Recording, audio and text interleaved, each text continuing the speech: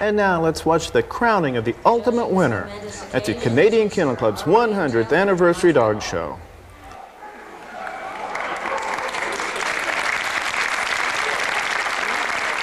And the first dog in for Best in Show judge R. William Taylor is the Chesapeake Bay Retriever, Canadian and American champion Neptune's Molokai Mischief, owned by W. and D. LaChance and handled by John Glover. As you saw earlier, the working group winner was the Akita champion Jag's Tug of Samurai Adu Tidu. The owner is Terry LaFleur and the handler is Kathy Kirk.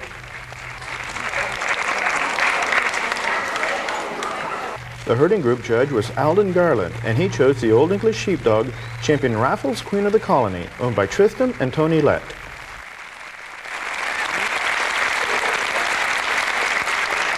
The Terrier group was judged by Mrs. J.H. Danielle Jenkins, and she selected Carrie Blue, American-Canadian champion, Ballymoon's Finn Tango, owned by Anita Norman, Kelly Norman, and Kathy Holmes. The handler is David Gignac. The Shih Tzu is chosen to represent the non-sporting group, and yes, they are in the non-sporting group in Canada. And this is 10-year-old American and Canadian champion Shente's Brandy Alexander, bred and owned by Margaret Brown and co-owned and handled by Luke Enright.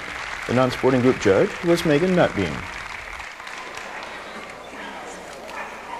The judge for the hound group was James Reynolds. The smooth dachshund is Canadian-American champion Bray Haas Traveling Man, owned and bred by Carol and Yuppie Bray. The Pekingese, American champion Wendesa Crown Prince, owned by Ed Jenner of Burlington, Wisconsin, and handled by Luke Malloy, was chosen by toy group judge Leslie Rogers. Crown Prince is the only American-owned dog to make it to the final round.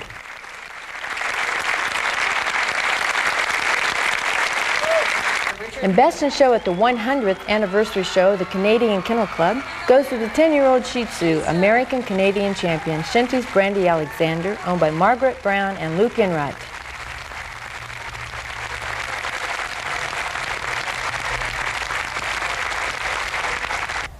Can you believe it, Judy? A 10-year-old toy taking top honors at the largest entry in Canada's dog show history. Toys can be tough. They certainly can.